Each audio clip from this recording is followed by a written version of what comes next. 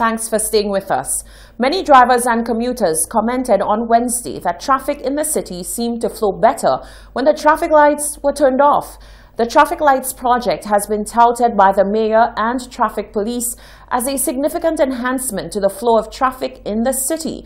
But anecdotal information from drivers tell a much different story.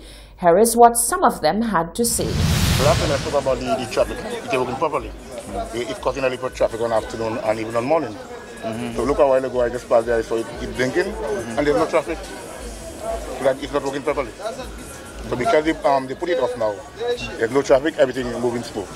So what they have to do, they have to review that, and fix it properly, I mean, if they have to, how do you call it, program it better or whatever, it will work. But now, it's off now, and no traffic. Everybody moving freely, there's no problem. When they bring back them lights, they program it too slow, so it's causing a feedback.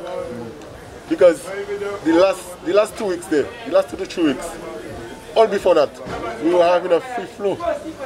And them they like to find flow in them days because of the traffic now. You see today, see how it's flowing today? Because it's off today. It's flowing properly today because it's off. But when it's on, it's too slow. They have to reprogram it back again.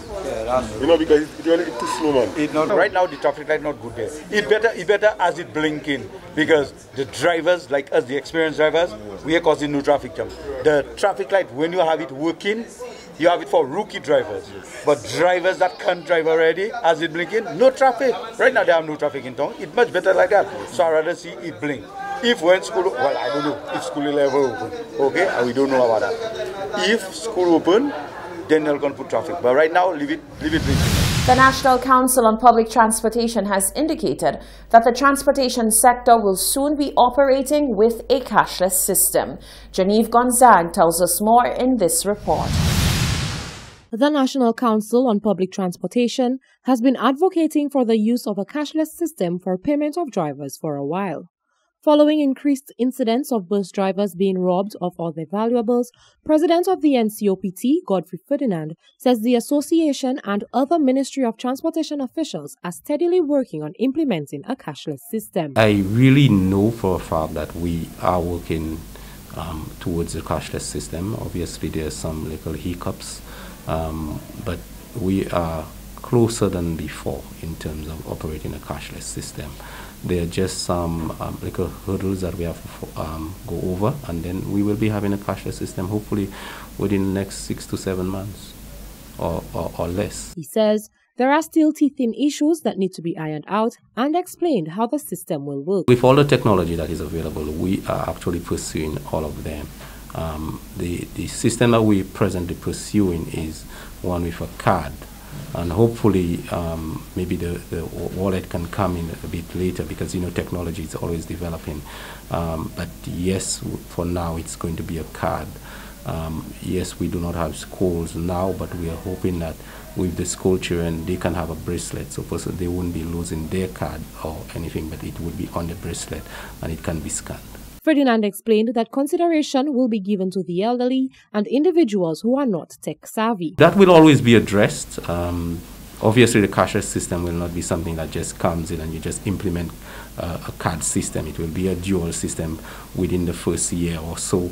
And when a person gets accustomed to the system, then we'll be able to maybe move towards a totally cashless system. Ferdinand says this initiative will benefit drivers greatly, as it will lower the incidence of drivers being robbed of all their monies. Reporting for Hot 7 News, I am Genevieve Gonzague. According to Education Minister Dr. Gail Rigobert, every student will soon be receiving an electronic device to assist them with online learning. The president of the National Principals Association has welcomed the initiative, but stresses that more needs to be done for households that cannot afford internet connectivity. Due to the rise in cases of COVID-19 on Ireland, teaching has taken on the online modality. While it may be smooth sailing for some students, some continue to suffer.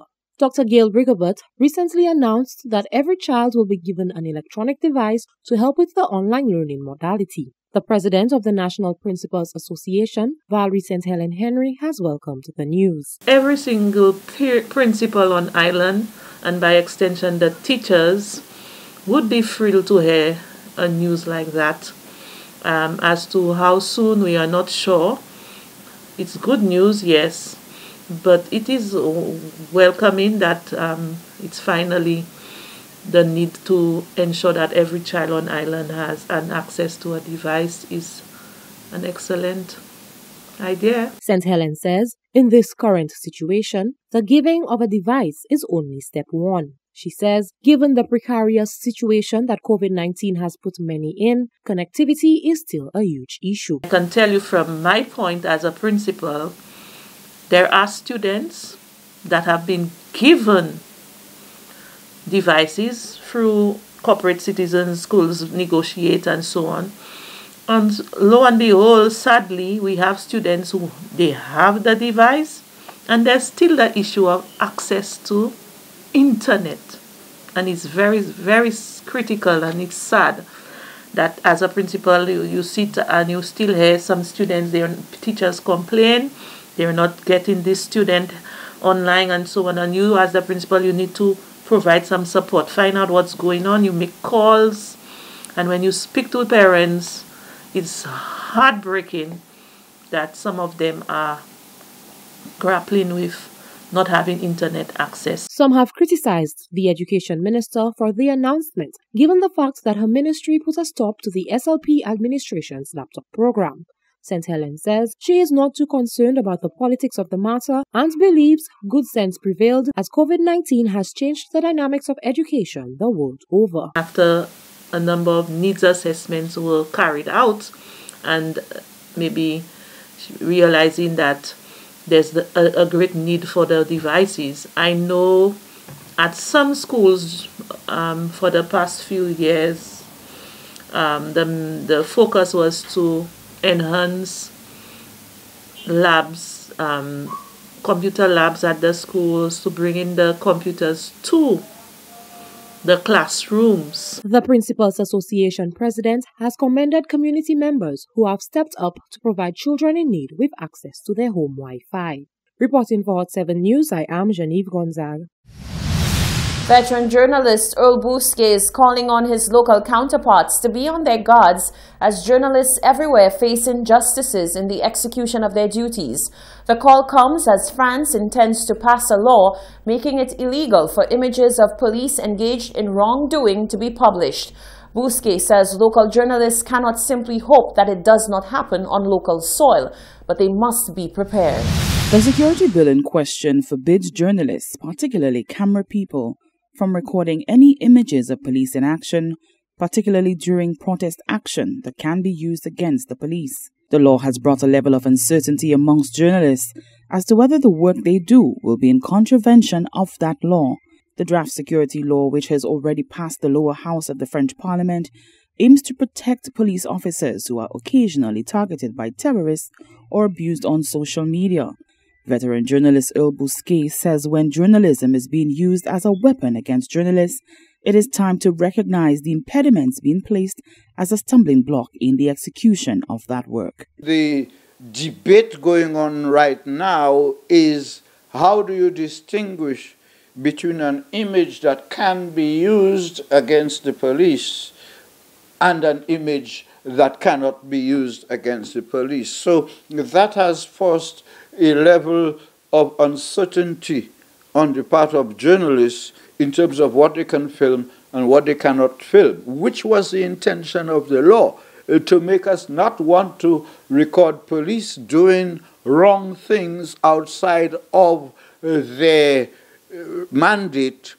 Bousquet says it only serves to remind us that attacks on journalists have never died. The United Nations keeps a count of the amount of journalists killed every year during the execution of their duties. We don't know these things in the Caribbean. Journalists getting shot for taking photographs. The closest we've come to that is me being held up, by a police officer who took my camera and exposed the film because he was a cameraman himself, a million years ago.